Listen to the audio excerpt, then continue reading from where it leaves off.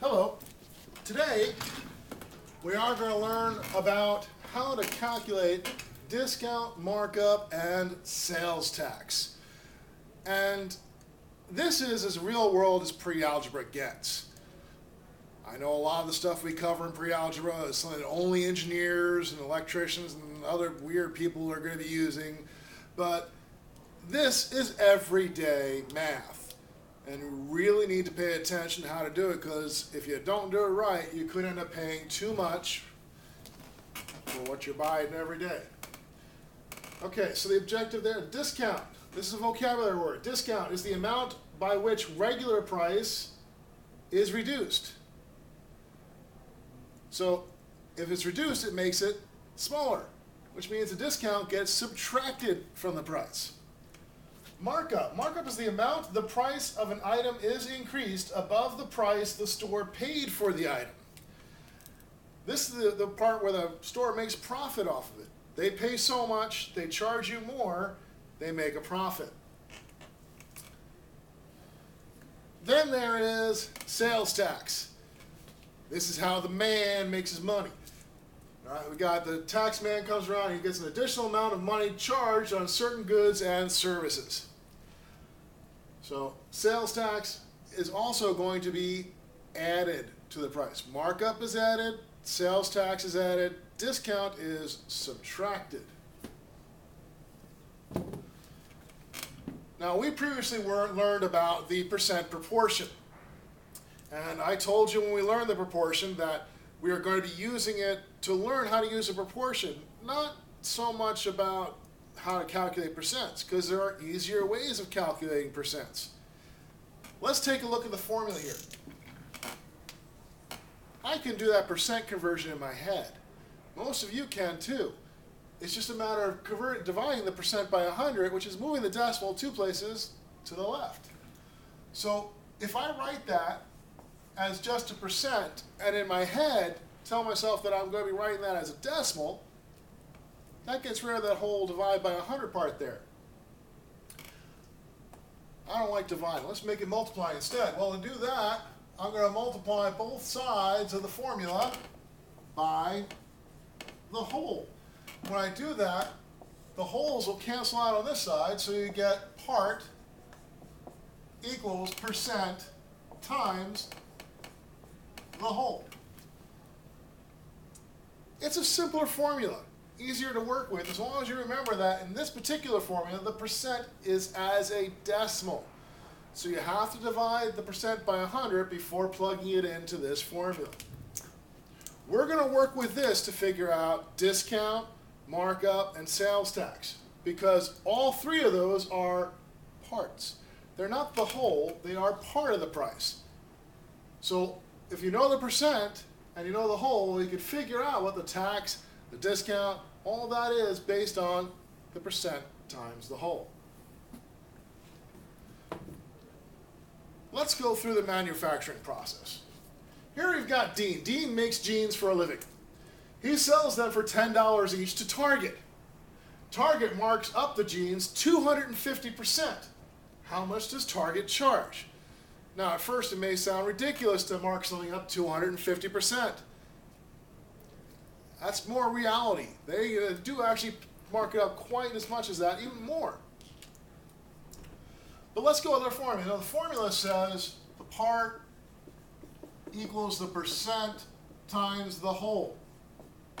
The whole would be the $10. The percent is the 250% that they're charging for markup. So the percent is 250 divided by 100, because we want to have the decimal version of it, so it's 2.50 times our $10, which is going to give us 25.0. That's the part, and the part is the markup. Markup. Not the whole price. They're not charging $25. They need to charge the original $10 plus the $25 they're charging out of that. So the total price is 10 plus 25 the selling price is going to be $35 for those jeans. All right, now, Target has those jeans for a while. And these jeans aren't selling well, and Target needs to make room for next year's new clothing line. So they discount those jeans by 30%. They're on sale. How much do they now charge for Dean's jeans? Well, to figure that out, I need to figure out what 30% of the price was. Now, the price from before, remember we said, was $35. So we're looking for 30% of the 35. We do the part equals the percent times the whole. The percent would be 0.3. Dividing that 30 by 100 gives us 0.3. Multiplied by the whole, which is our $35. And we're going to get $10.50. So the discount is $10.50. That's not how much you're paying. That's how much the discount is. The sales price, what they're charging, is going to be the 35 minus the $10.50, which is going to give me $24.50. That's the discounted sale price of those jeans. Now let's take this one step further. This is a local Target store, so they charge 6% sales tax. Yeah, I know the Hammock Landing is 7%. Forget that. Just 6% sales tax is how much is being charged. How much would it cost for one pair of jeans? Well, we know the sale price is now $24.50. We're going to multiply that by the 6% as a decimal. 1, 2 places over, I get 0.06 times the 24.5. I do 6 times 5 is 30, 24, 27, 12. With a 2, it's 14.